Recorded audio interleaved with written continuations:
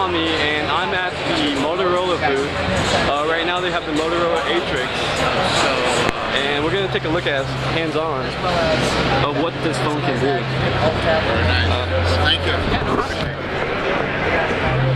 Can you please put it in there? Absolutely. Let me read you guys the specs a little bit. It actually has a dual-core processor and 1 GB of RAM. It's the world's first QHD display for a smartphone. 24-bit color, and it has front and rear-facing cameras.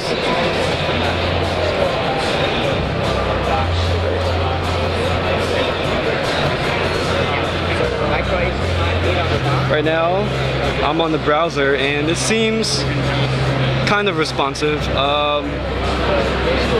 Let's try the menus out. Yeah, right off the bat, I can tell the responsiveness isn't as great as the iPhone.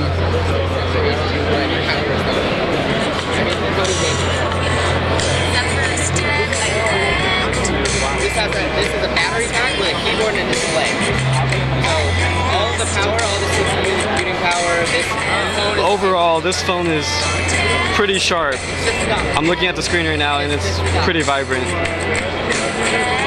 The QHD display is very, very clear. Oh, I'm sorry, the dock will charge the phone.